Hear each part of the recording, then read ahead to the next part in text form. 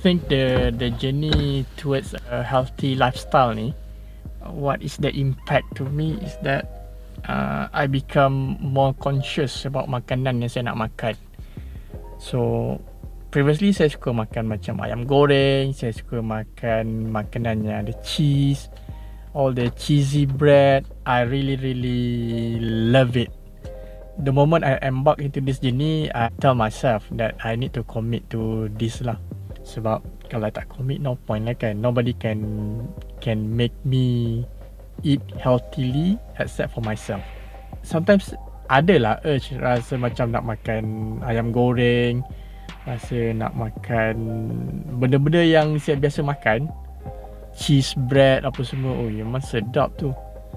Tapi bila saya fikir balik the kesan dia in the long term, and then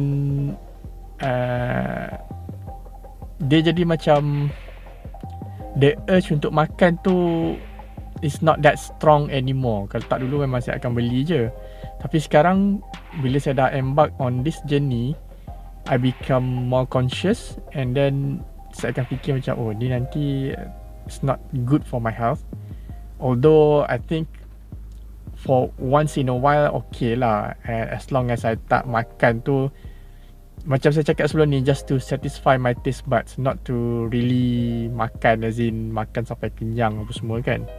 Today is one of the day where I decided to get myself a cup of Americano from MyNews. For my wife, I bought her cappuccino. If you haven't tried this coffee, I really recommend this coffee to you. Please try.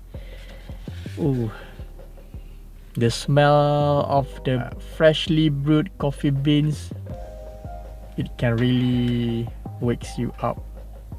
Memang sedap, coffee ni memang sedap.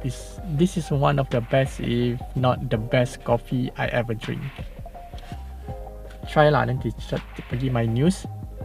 Tak semua MyNews Cafe ada maru coffee, but kalau if you happen to be in Cyberjaya, MyNews Cafe dekat Shaftesbury Square and dekat Taman Square ada maru coffee. Go and try. Then let me know in the comment below what's your feedback. Tapi this is not a paid advertisement lah. I'm just sharing this because this is something that I really like.